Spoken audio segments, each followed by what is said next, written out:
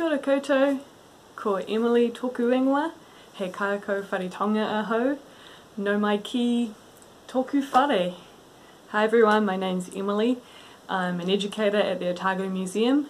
Welcome to my house. Today I'm going to show you a really cool craft that you and your whānau can do at home, and it's printable off the website. So here's the craft.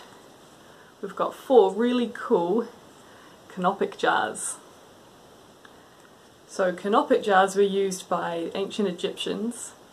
The ancient Egyptians believed that when people passed away, their bodies needed to be preserved or mummified, to enable that person to use their body in the afterlife.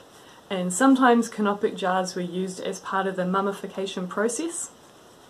So we've got 4 different gods represented on the 4 different Canopic jars, and each god looked after a different organ so that the person who had passed away can use that organ again in the afterlife. So I'll show you each one. Here we have Duamutef, the jackal-headed god. His job was to protect the person's stomach. We have Qebehsenuef, the falcon-headed god. He protected the intestines.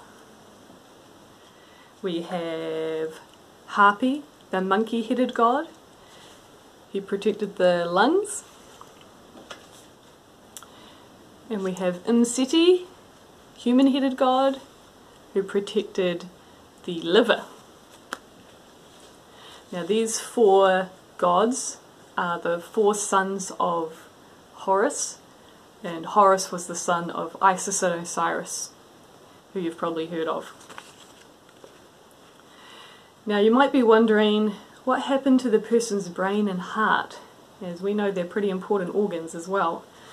Well, the Egyptians didn't actually think the brain was very useful and didn't really have an important purpose, so they took it out and they chucked it away.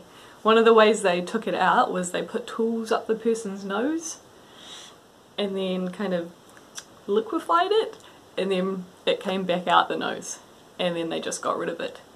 The heart, however, was really important. It was so important that it actually got, usually, not all the time, but usually got left inside the body. And that was so it was there for Anubis, the god of the afterlife, to weigh it against the feather of truth. So if the heart was heavier than the feather of truth, that unfortunately meant the person did a lot of bad deeds when they were alive, and Anubis would take the heart and he would throw it to the crocodile god Ammit, who would gobble it up. If the heart was lighter, that was good. The person did lots of good deeds, so he'd give the heart back and the person could go see Osiris in the afterlife.